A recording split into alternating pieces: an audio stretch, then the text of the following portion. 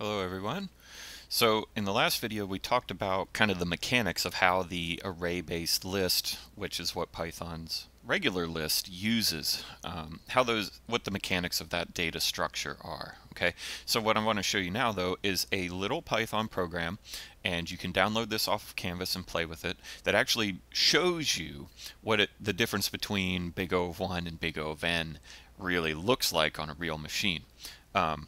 When we talked about T of n and counting computational steps and big O of n, we said, we don't count these things in real time because everybody's computer is different. It can run, some computers run faster than others. Some people have other programs running in the background that can change things. So actual units of time, like seconds, are not good measures, and that's true, but we can still demonstrate the real impacts of big O of 1 versus big O of n on a real machine, right? So let's do that with this timer program, and I encourage you to download it and play with it yourself. Okay, how does it work? I'm not going to expect you to know all of this, but I want you to kind of follow along. So how does this code work? What is it going to do? The first thing I do is I'm setting this variable to a certain size, and what I do up here is this is called a list comprehension in Python. You're not expected to know these things. They're kind of cool. You can look them up. Chapter 1 of your book talks about them. They're pretty neat, but you don't need to know them. Okay, but what is this doing? What does this line of code do? What it does is it generates this many, whatever size is, random numbers between 0 and 10 and shoves them into a list. That's it, right? So it's creating a list here with this many numbers in it. And for my purposes, I really don't care about what the numbers are, or I only care how many there are. Right, so that's all I care about. I'm going to use this random nums to help me do my testing. Okay, so I want to have lists of different size to do this testing with. That's what's going to demonstrate the big O. Okay, all right, so I generate this list that I'm going to use to test. And again, the contents of it aren't important, really. The size of it is. Okay, now I'm going to start a stopwatch. Okay, so I print out starting timer, and then I record the current system time. So Python has this built-in module called time, and it has a method on it called perf counter for performance counter. And all this really does is it asks the clock that's inside the computer, hey, what time is it? Right this nanosecond, and it is down to that level of precision. What time is it this nanosecond? And we're not talking about like it's 12:30 in the afternoon. It's, just I need to mark this precise instance in time. And we grab it and we store it in a variable, and we call that the start time. Okay. Now down here below, this is where we're going to play around with the big O of 1, the big O of n operations.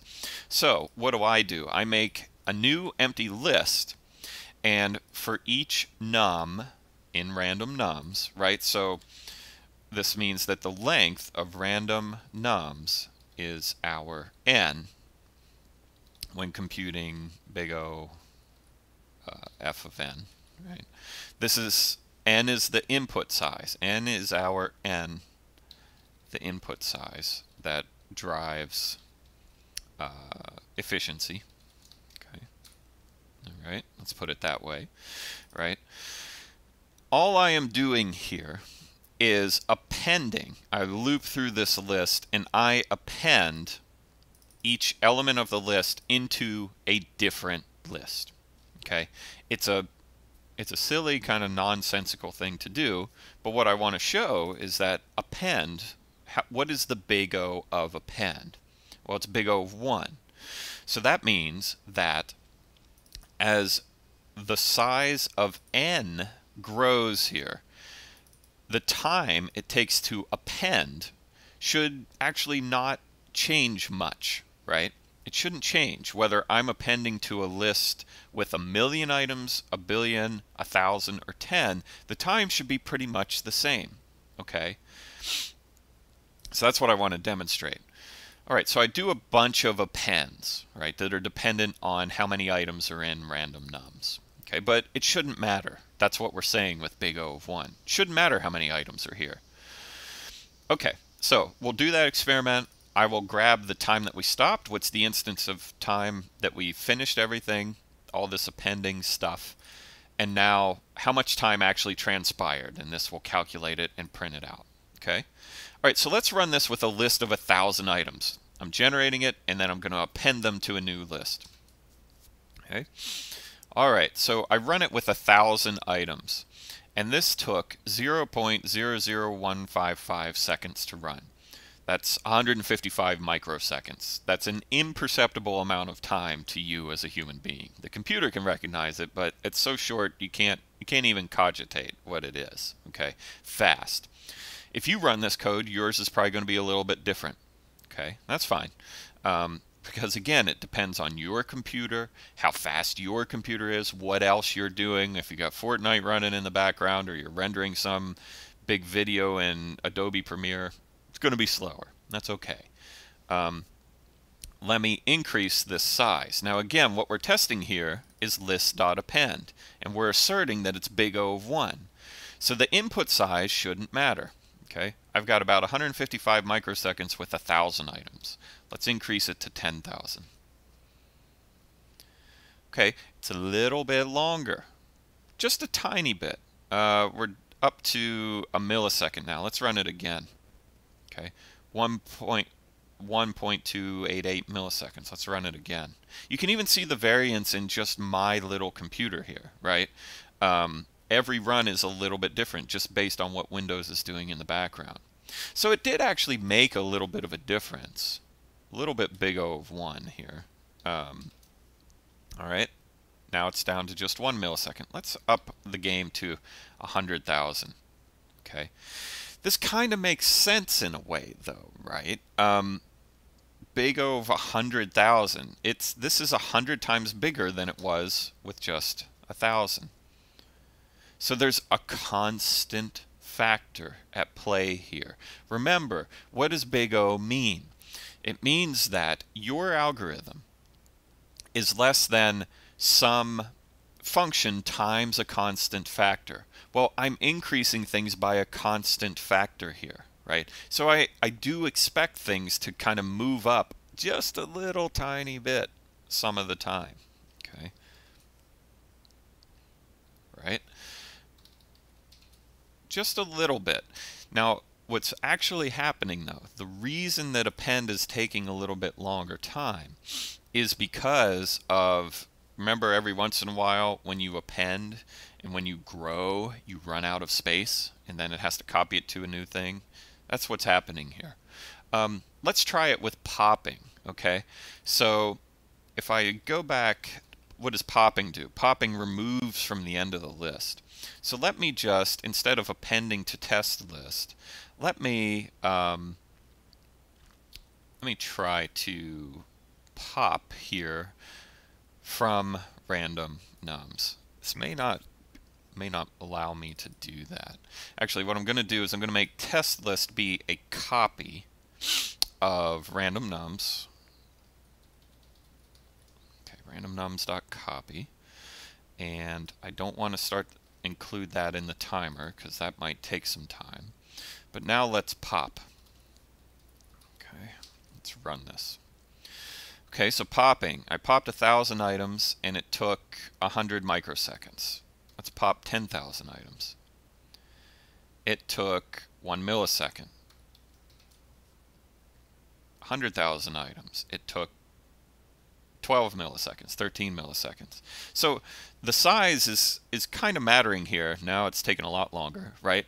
But I'm changing by a constant factor. This is constant time. So it's okay. It's not bad. And you can see it's fast too, right? It's fast. Let's try something that is big O of n. Okay. Let's get back to where we were. Instead of appending to the end, which is big O of 1, our other option for inserting data into the list is to insert it. Okay, so let's insert at index 0 every number. Okay, so basically I'm creating a copy of this list. but in reverse order. Let's run this. Okay, size 100. Still fast, right? Still fast. Size 1000. Still pretty darn fast, right? Just 300 microseconds. It is a little slower than appending. Remember, when we talk about big O, one of the things that we asserted was we only care about large values of n. Whenever things really start to get up, that's when we're going to see things really start to slow down, right? Because computers are inherently fast. They can do billions of operations per second.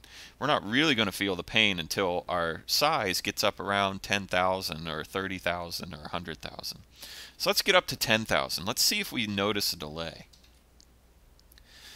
Okay, not too bad. We're down to 2/100ths of a second, though. Okay, compare that to append. What was append? Append was a lot faster than that. 2/100ths of a second to insert, 1 millisecond to append. Let's bump this bad boy up to, say, 50,000. Half a second. Okay, getting much slower now. Okay, inserting 100,000 items took almost 2 seconds on my computer. Appending 100,000 items takes, what, 15 milliseconds? That's a big difference, right? That's actually a big difference. May not seem like a big difference to you, but if you're sitting there waiting on your computer to calculate something, and it takes 2 seconds to calculate something, that's kind of slow in computer terms, right? Let's bump this up to 1,000,000. Okay. And we're going to have to sit here a little bit, probably 20, 30 seconds or so before this comes out. So your choice, what am I trying to get at here?